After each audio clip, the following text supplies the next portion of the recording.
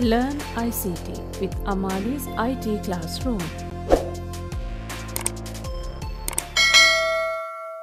අපොස උසස් පෙළ තොරතුරු හා සංනිවේදන තාක්ෂණය නැතිනම් ICT විෂය හදාරන සියලුම සිසු දරුවන් වෙනුවෙන් නිර්මාණය කරන ලද පළමු වීඩියෝවයි මේ ඔබ වෙත ගෙන එන්නේ. මේ පළමු වීඩියෝවෙන් මා ඔබ වෙත ගෙන එන්නේ තොරතුරු හා සංනිවේදන තාක්ෂණයේ මූලික සංකල්ප පිළිබඳවයි.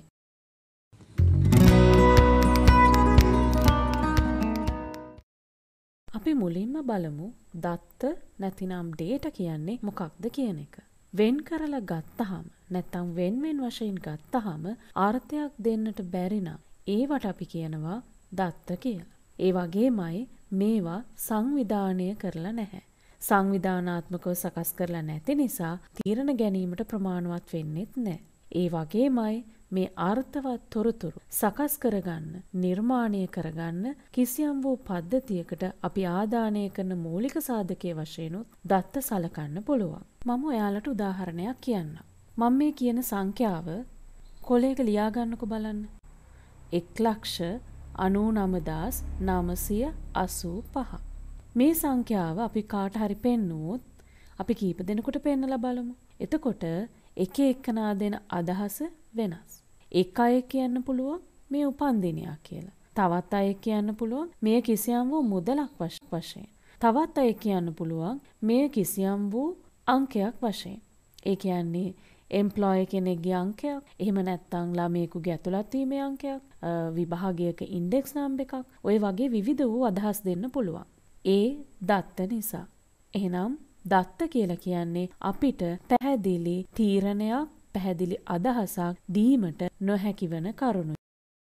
දැන් අපි බලමු දත්ත පවතින ආකාර මොනවද කියන එක.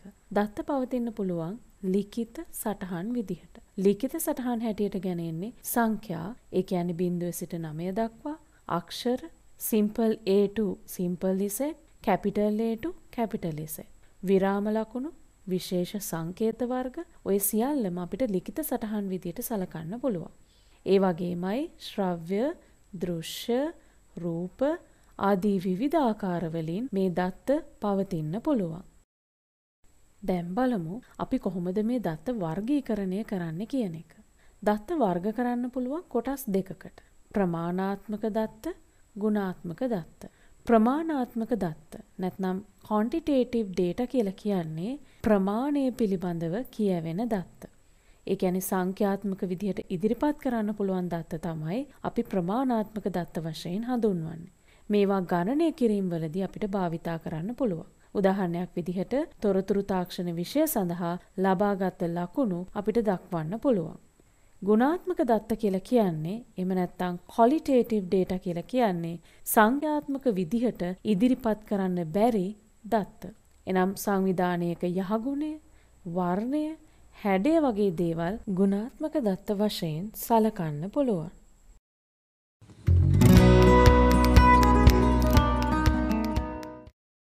දැන් අපි බලමු තොරතුරු නැතිනම් informations කියන්නේ මොකක්ද කියන එක. සංවිධානාත්මක සකස් කරපු දත්ත අපිට තොරතුරු වශයෙන් හඳුන්වන්න පුළුවන්. මේ තොරතුරු මත පදනම් වෙලා අපිට තීරණ ගැනීමේ හැකියාවක් ලැබෙනවා.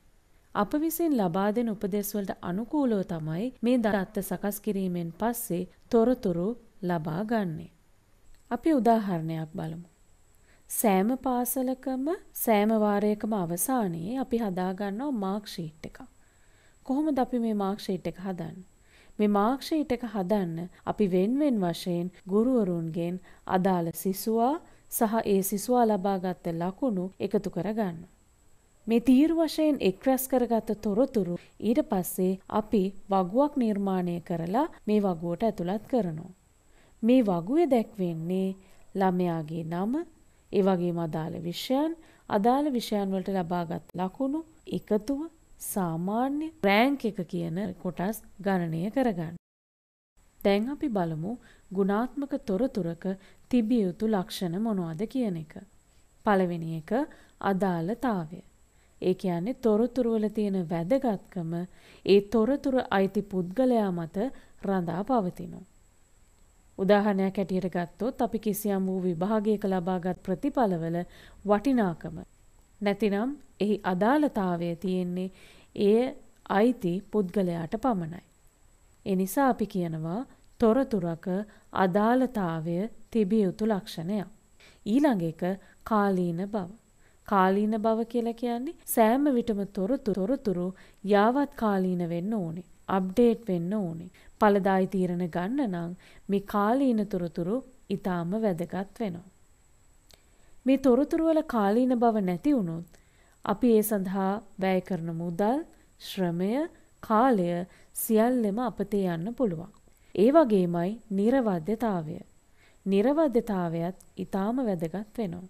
අපි නිවැරදි තීරණයක් ගන්න නම් නිවැරදි තොරතුරු ප්‍රයෝජනවත් වෙනවා.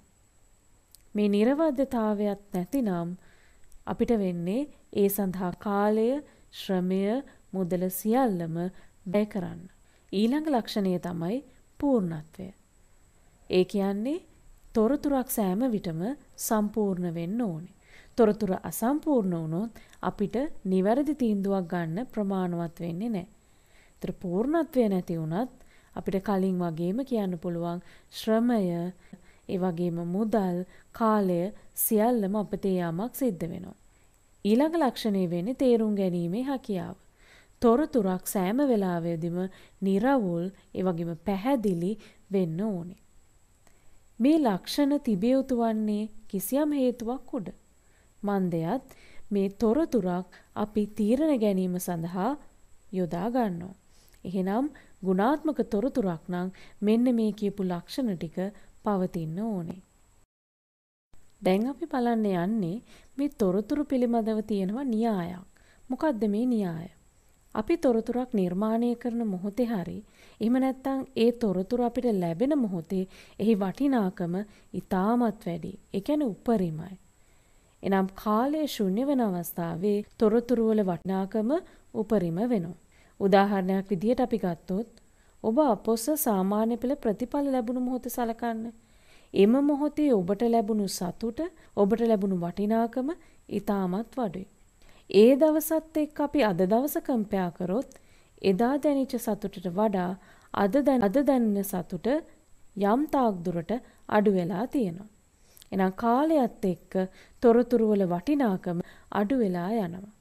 මේ අඩු වෙලා ගිහිල්ලා නැවතත් එය දත්තයක් බවටම පත් වෙනවා. මේ ආකාරයට කාලයත් එක්ක තොරතුරු වල වටිනාකම අඩු වෙලා නැවතත් දත්තට පත්වීම අපි කියනවා තොරතුරු පිළිබඳ ස්වර්ණමය න්‍යාය වශයෙන්. ඒ කියන්නේ golden rule of informations කියලා මෙය හඳුන්වන්න පුළුවන්. අපි උදාහරණයක් බලමු. අපොස සාමාන්‍ය පෙළ ප්‍රතිඵල ලැබුණු මොහොතක්. ඒ වගේම ඔබ යම් දිනක අපොස උසස් පෙළ ප්‍රතිඵල ලබා ගතහොත් එදා දින ඔබ සාමාන්‍ය ප්‍රතිඵල පිළිබඳ දැක්වූ වටිනාකම අපොස උසස් පෙළ ප්‍රතිඵල ලබාගත් මොහොතේ නැති වෙලා යනවා. එතනින් එහාට අපි සැලකිලිමත් වෙන්නේ මේ සාමාන්‍ය පෙළ ප්‍රතිඵල පිළිබඳ නෙවෙයි අපොස උසස් පෙළ ප්‍රතිඵල පිළිබඳව. එහෙනම් ඔබට පැහැදිලි කාලයත් එක්ක මේ තොරතුරු වල වටිනාකම අඩු වෙලා යන බව.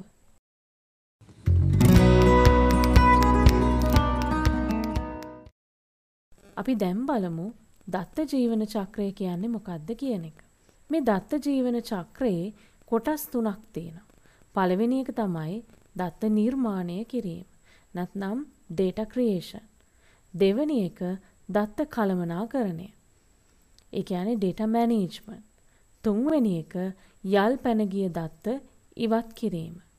removal of obsolete data. එතකොට මේක ඔයගලන්ට පේනවා චක්‍රයක් හැටියටයි පෙන්නලා තියෙන්නේ. එහෙනම් ඔයගලන්ට පේනවා දත්ත නිර්මාණය කරනවා. නිර්මාණය කළාට පස්සේ නැවත දත්ත කළමනාකරණය කරනවා. කළමනාකරණය කරාට පස්සේ යල් පැන ගියපු දත්ත තියෙනවා නම් ඒවා ඉවත් කරනවා. එහෙනම් මේ චක්‍රීයව සිදුවන ක්‍රියාවලියක් ලෙස සලකන්න පුළුවන්. පළවෙනි එක දත්ත නිර්මාණය කිරීම.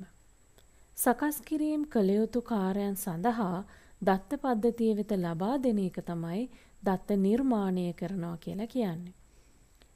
මේ දත්ත නිර්මාණය කිරීම සඳහා සකස් කිරීම වලට දත්ත ඇතුළත් කරාට පස්සේ ඒවා තොරතුරු නිර්මාණය සඳහා සංවිධානය කරගන්න ඕනේ. ඒ සංවිධානය කිරීමත් නඩත්තු කිරීමේ ක්‍රියාවලියත් දත්ත කළමනාකරණයේ වශයෙන් හඳුන්වන්න පුළුවන්. ඊළඟට තුන්වෙනි එක වෙන්නේ යල් පැන ගිය දත්ත ඉවත් කිරීම. ඒ කියන්නේ දත්ත රැස් කරන අවස්ථාවේදී සකස් කිරීමේ ක්‍රියාවලියට අවශ්‍ය නොවන දත්තත් එකතු වෙන්න පුළුවන්.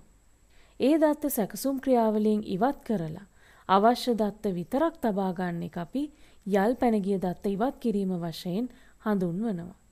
ඒ වගේමයි අපි මේකට කියනවා අභාවිත දත්ත ඉවත් කිරීම වශයෙන්ුත්.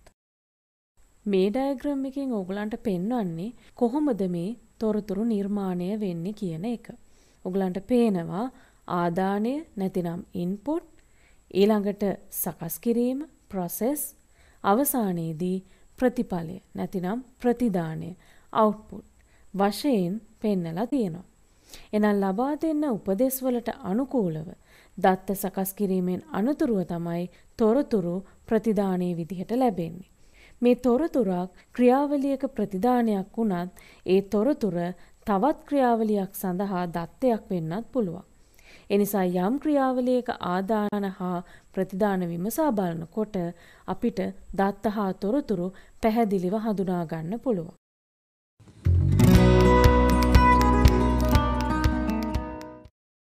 අවසාන වශයෙන් අපි බලමු මහා දත්ත කියන්නේ මොනවද කියන එක. මහා දත්ත කියන්නේ big data. ඒ කියන්නේ සම්ප්‍රදායික දත්ත සැකසුම් මෘදුකාංග වලින් සකස් කරන්න බැරි සංකීර්ණ විශාල පරිමාණයේ දත්ත එකතුවක්.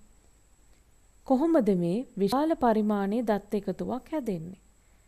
අද වෙනකොට අපි විවිධ වූ සමාජ ජාල වෙබ් අඩවි භාවිතා කරනවා. උදාහරණ හැටියට Facebook, Twitter, ඒ වගේම WhatsApp, Instagram ආදී විවිධ වූ සමාජ ජාල පද්ධතීන් තියෙනවා.